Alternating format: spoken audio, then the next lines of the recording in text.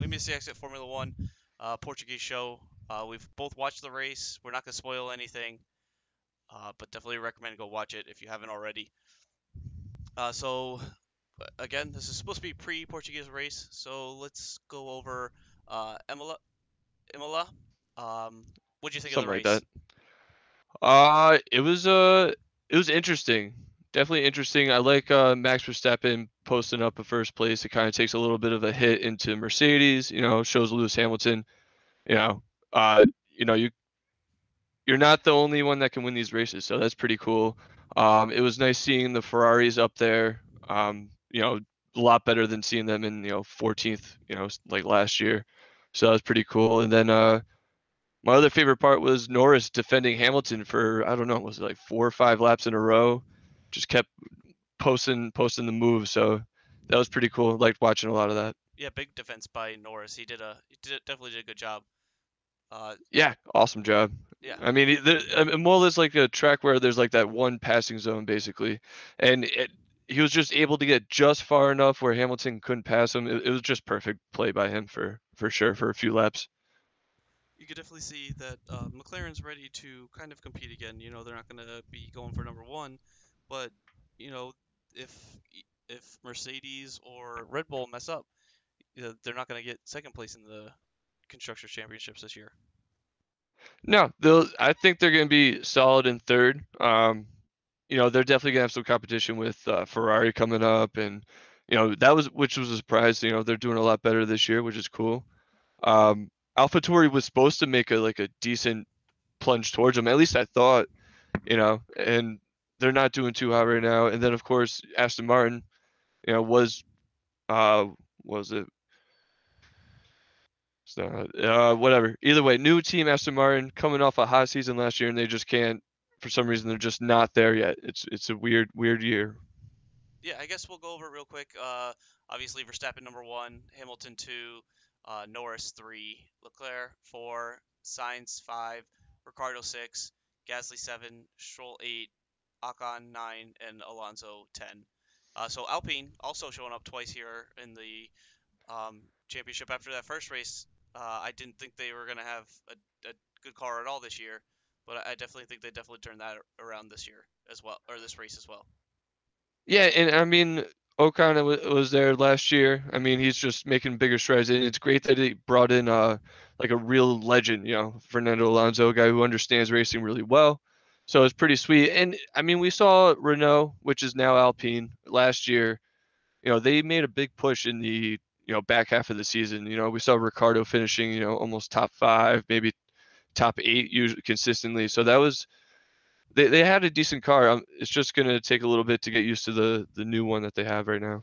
Yeah, and like I've been saying the past two shows, um, number one and number two, Red Bull, Mercedes. Obviously, you're gonna have a good battle there.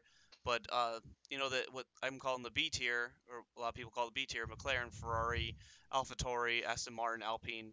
That's gonna be a good race. Just them all fighting, and it's definitely gonna keep the top two on their toes, make them fight.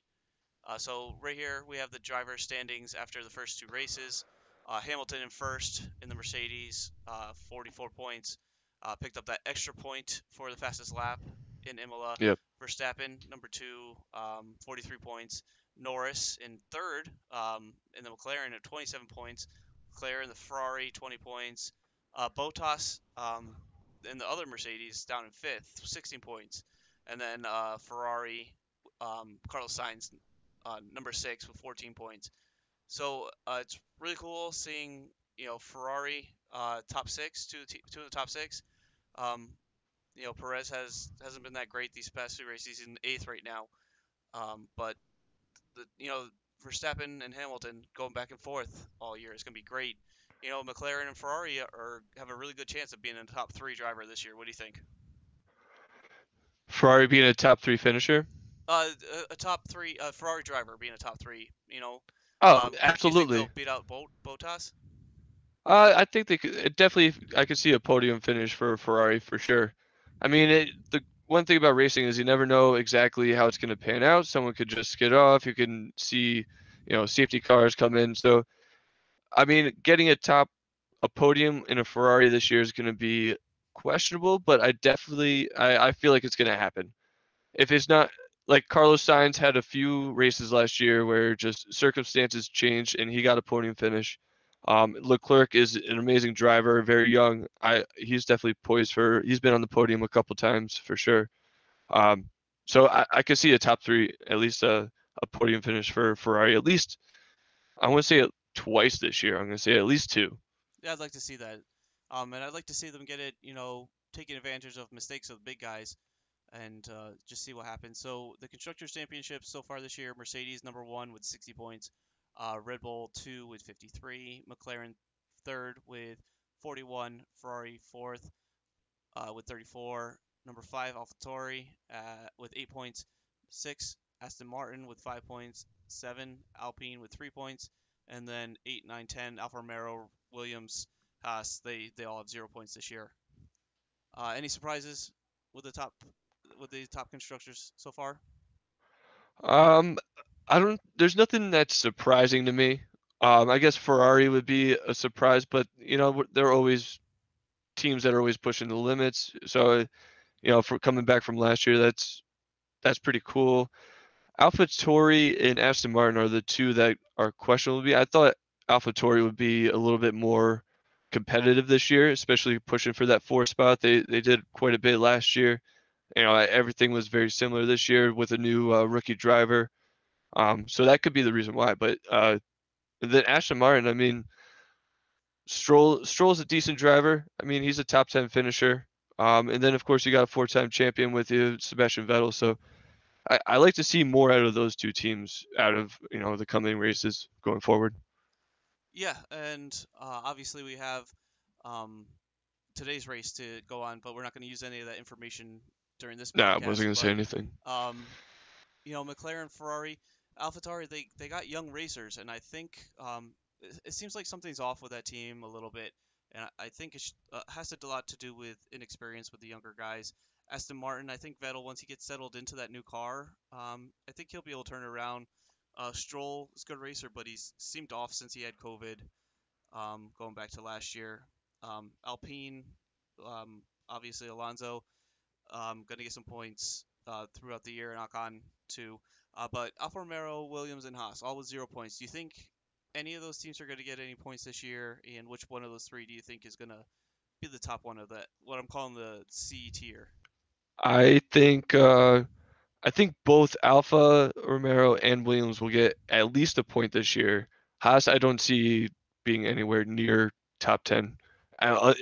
Strange luck maybe, but I mean you gotta lose probably half the field in order for them to be up there anyway. So, but Alpha Romero, I could see getting the first point. Williams, I can see like sneaking a point in off of mistakes. But Alfa Romero with Giovinazzi and Kimi Räikkönen, I mean they look poised for at least a few points. Yeah, you never count Raikkonen out from getting a couple points. Same with Giovinazzi. I'd like to see Williams get a few points this year. I think they got a good young team.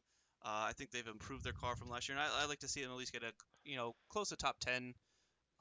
They've been qualifying pretty well this year, so it'll be Yeah, interesting to see what they can George do. Russell's been doing awesome. Yeah, I exactly. mean, and it's also a new team in a way. I mean, new owners. Yeah, So they're probably changing up everything. They changed the car body a little bit. So I mean, we'll see if the comes out pretty positive for him. But I mean, George Russell's a great driver. Latifi needs a little bit of work, but I mean, they could definitely get a point or two. yeah, I agree. And I mean, new owners obviously looking at this year, but they have to be focusing a lot on next year, new cars, and new owners definitely want to. I think they're gonna wait till next year to really try to make their mark on this. Oh, for sure. I mean, you're investing all this money, might as well put it towards the car that's going to be around for the next few years. Yeah, absolutely. And so we'll go on to Portuguese qualifying. I just have the Q3 results up here. Um, but Bottas, number one qualifying, beating out Lewis Hamilton by seven uh, Thousands. thousandths of a second. Verstappen, third was Verstappen, four Perez, five Sainz, six Ocon, seven Norris, eight Leclerc, nine Gasly, and 10 Vettel.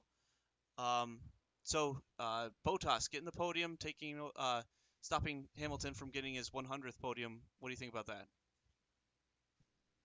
It's nice. Bottas is a great driver. I don't know, for some reason, there's a couple races where you're like, come on, man. And then of course, last race, he had that contact with George Russell, so that was weird. Yeah, you can discuss He that had for an he had an hour, off but race too. I mean, going back to last race, he's in eighth place, getting passed by Williams. It just Yeah, seems like something's wrong to me, and I've been saying that a lot all year. But um, yeah, I agree. Bottas getting a a pole P1, position yeah, pole for. position. I think that's a big boost for him. I think that's good for him in the long run. Yeah, he's gonna need it, and Mercedes is gonna need his help if they want to stop Red Bull. I mean, Sergio Perez definitely needs to do a little bit more work if they want to start competing with Mercedes. Yep. But Bottas, I mean, the first couple races have just been off, so it's nice to see him in the front again. Um, and I like any time that someone beats Lewis Hamilton because Yeah, I mean, it's nice to see someone different. Bottas been off and Perez has been off, so it's good. But it's great to see, Ferrari continuing qualifying pretty well. They made it to Q3, top 10, which was really nice. And then Alpine, number six. That's pretty good for them. Um, Ocon put on a sick lap. That was one heck of a lap that he put in. Yeah, and to just beat out Norris, who I thought, I mean, he could have been a little bit higher, but just all of a sudden it's like boom, you're in the top 10, yeah, and before we get top too six. far, Perez ended up qualifying fourth, but he did get the fastest lap. He He exceeded went track wide. limits, yeah. But I think his lap was really good. He showed he had the speed, which is great going into race day. He may not have gotten P1, but he's running race. He was running great. Car was running great, and I think he's getting the hang of that Red Bull. Oh, absolutely. It's got to feel completely different from the last year's car that he was in. So, that racing point was more like the Mercedes, right? They call it the pink Mercedes. Pink Mercedes, And yep. yeah, and then the Red Bull's it's a different car. A Yeah, little bit more powerful for sure, different power unit. different engine, And yep. yeah, he's got to get used to the whole new team and everything. Yeah, completely agree. But it's great to see him kind of coming around. Him and Bottas seem to be figuring out what was wrong. And then, 10 Vettel. In that new Aston Martin. He looked really good during qualifying. I think they said this is his first Q3 he's made in almost a year. So that was really good to see him get to Q3. Yeah, it's like a long time coming. Sebastian Vettel's usually, pushing for that pole position, and all of a sudden it's like, oh wow, I can't believe he made Q3. It's like, what? You know, Sebastian Vettel, great driver. It's nice to see him finally get into Q3, even if it is, P10. I like to see him up in Q3. Yeah, well, that Aston Martin's not what it was last year. Obviously, competing against everyone else. Everyone else made improvements, and Aston Martin's been complaining about some of the rule changes. But it's good to see Vettel just pushing that car. Yeah, absolutely.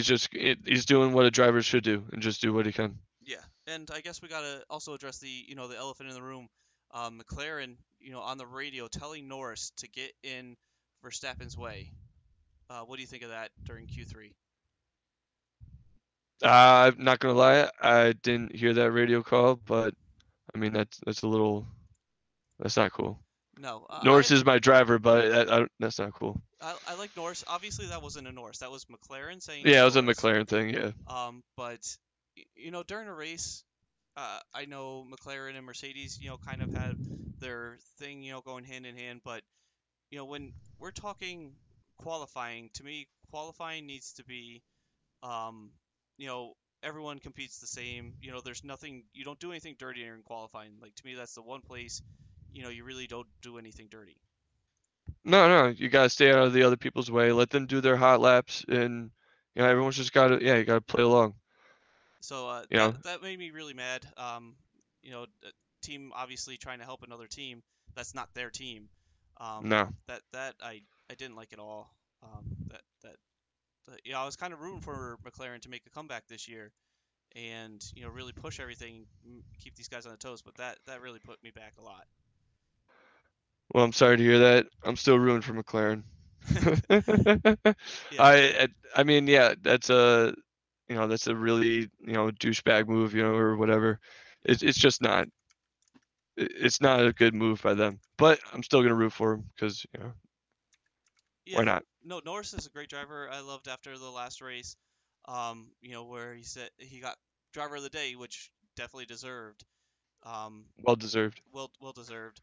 Um, well deserved. And he said, I didn't know I had any fans, and he's a great driver, young, and I think you have Norris, you have Leclerc, you have Verstappen. They're all around the same age. Yeah. A couple other guys, and they're all on good teams, and it's gonna be great to just watch these guys battle for the next 10 plus years.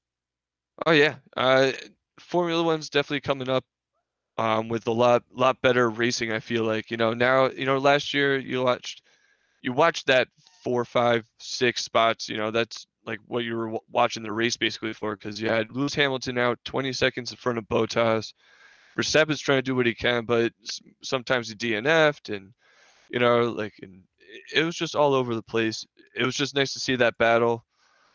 And yeah, Norris putting up a third place. I think he's poised for a little bit more than people were probably expecting at the time. Yeah, this year, um, more than pretty much the past few years, is great, and then it really shows how great things are gonna be going forward.